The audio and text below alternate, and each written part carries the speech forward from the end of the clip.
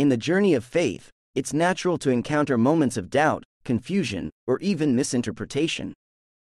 This is particularly true in Nichiren Buddhism, a profound and transformative practice that demands rigorous adherence to its principles. Many practitioners find themselves unknowingly deviating from the correct path, which can hinder their spiritual growth and the realization of true happiness. Nichiren Daishonin, the 13th-century Japanese monk who founded this school of Buddhism, emphasized the importance of correct practice. He wrote, "The journey from Kamakura to Kyoto takes 12 days on foot. If a traveler who has already covered 11 days and has but 1 day remaining turns back, he will have to retrace the entire 12 days' journey." This passage from The Teaching for the Latter Day underscores the significance of staying true to the path, even when you're close to your destination. In Nichiren Buddhism, straying from the correct practice can similarly set you back, requiring you to start anew. So, how can you tell if you're not practicing Nichiren Buddhism correctly? Here are 15 signs that suggest you might need to realign your path. Number 1. Chanting Nam Myoho Renge Kyo without understanding its meaning. Many newcomers to Nichiren Buddhism begin chanting the Daimoku, Nam Myoho Renge Kyo, without fully grasping its profound meaning. While there's merit in chanting itself, true transformation comes from understanding. Nam Myoho Renge Kyo represents the title of the Lotus Sutra, which Nichiren Daishonin identified as the ultimate teaching of Shakyamuni Buddha. It embodies the law of cause and effect, the potential for Buddhahood in all life, and the interconnectedness of all phenomena. Number 2. Treating the Gohanzen as a wishing tree. The Gohanzen, the mandala inscribed by Nichiren Daishonin, is not a magical charm for granting wishes. It's a mirror reflecting your innate Buddha nature.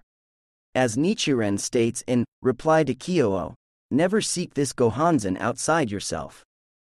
The Gohanzen exists only within the mortal flesh of us ordinary people who embrace the Lotus Sutra. If you're treating the Gohanzen like a genie in a lamp, you're missing its true purpose. Number 3. Neglecting study of Nichiren's writings. Chanting alone isn't enough. Nichiren Daishonin left a treasury of writings, Gosho, that guide our practice. In The True Aspect of All Phenomena, he states, exert yourself in the 2 ways of practice and study. Without practice and study, there can be no Buddhism. Failing to study these writings means you're missing crucial insights into correct practice. Number 4. Focusing solely on personal benefits. While it's natural to pray for personal benefits, Nichiren Buddhism is about more than self-improvement. It's about realizing the Buddha nature in yourself and others, working for Kosen Rufu, world peace through individual happiness. Nichiren writes On Establishing the Correct Teaching, if you care anything about your personal security, you should first of all pray for order and tranquility throughout the 4 quarters of the land. Your practice should extend beyond personal gain. Number 5. Engaging in slandering other teachings. Nichiren was critical of other Buddhist schools he believed misinterpreted the Lotus Sutra. However, this doesn't mean we should slander other faiths. In The Opening of the Eyes, he clarifies, all scriptures lead to the one vehicle.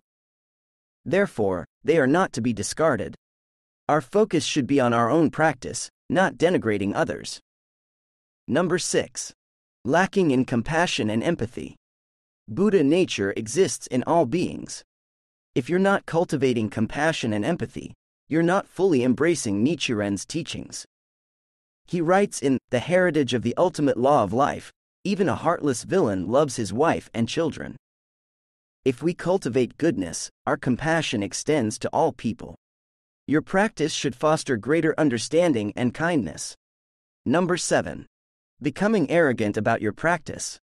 Some practitioners, especially those who've seen benefits, become prideful. This arrogance is a sign of incorrect practice. Nichiren warns in Letter to Nick, arrogance is the foremost impediment to the practice of Buddhism. Remember, the goal is to reveal your Buddha nature, not to inflate your ego. Number 8. Neglecting daily practice. Consistency is key in Nichiren Buddhism. The power of the practice accumulates over time. If you're chanting only when you need something or feel like it, you're not practicing correctly. As Nichiren says in King Rinda, to chant Nam Myoho Renge Kyo without ever slackening is the basis for attaining Buddhahood. Make chanting a daily habit. Number 9. Failing to apply Buddhist principles in daily life.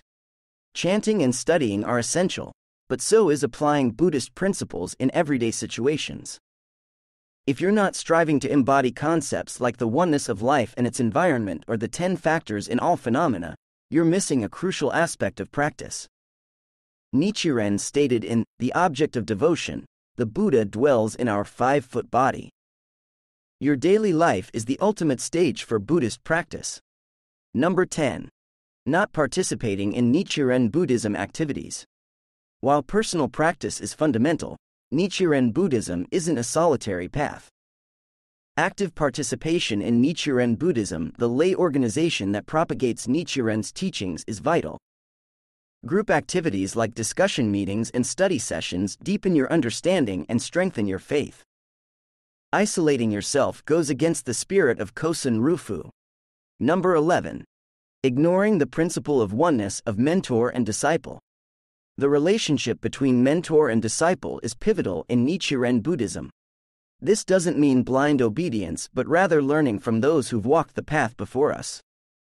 Nichiren exemplified this in his relationship with his disciples.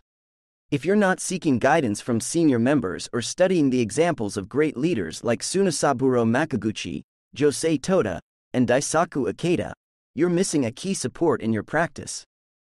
Number 12. Chanting without determination or conviction.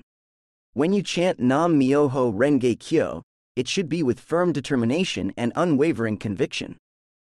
Nichiren asserts in Reply to Kyo, when you chant Nam Myoho Renge Kyo, you must summon up deep faith that Myoho Renge Kyo is your life itself. Half-hearted chanting or doubting the power of the mystic law indicates a fundamental misunderstanding. Number 13. Not challenging your fundamental darkness. We all have deep-rooted delusions and negative tendencies, what Nichiren Buddhism calls fundamental darkness. If you're not actively working to recognize and challenge these aspects of yourself, you're not fully engaging with the practice. As Nichiren writes in Opening the Eyes of Wooden and Painted Images, when deluded, one is called an ordinary person, but when enlightened, one is called a Buddha. Your practice should illuminate your blind spots. Number 14. Using Buddhism as an escape from reality. Some people turn to Buddhism when life gets tough, hoping it will magically solve their problems. While Nichiren Buddhism provides tools for overcoming challenges, it's not about escaping reality. Instead, it's about facing difficulties head-on with courage derived from your Buddha nature. Nichiren encourages in The Opening of the Eyes, suffer what there is to suffer, enjoy what there is to enjoy. Regard both suffering and joy as facts of life. Don't use your practice as a way to avoid life's realities. Number 15. Not sharing Buddhism with others. Finally, a critical sign that you're not practicing correctly is keeping Nichiren Buddhism to yourself. Sharing this practice is not just an option, it's an integral part of the path. Nichiren declares in The True Aspect of All Phenomena, if you propagate it, devils will arise without fail. If they did not, there would be no way of knowing that this is the correct teaching. Introducing others to Nam Myoho Renge Kyo is a responsibility and a testament to your faith. Practicing Nichiren Buddhism correctly requires more than just chanting. It demands understanding, application, humility, consistency, compassion, and proactive sharing. As Daisaku Ikeda explains, Buddhism is a teaching of constant growth. It's about challenging your weaknesses and growing stronger and wiser with each new day. If you've recognized any of these signs in your practice, don't be discouraged. Every realization is an opportunity for growth.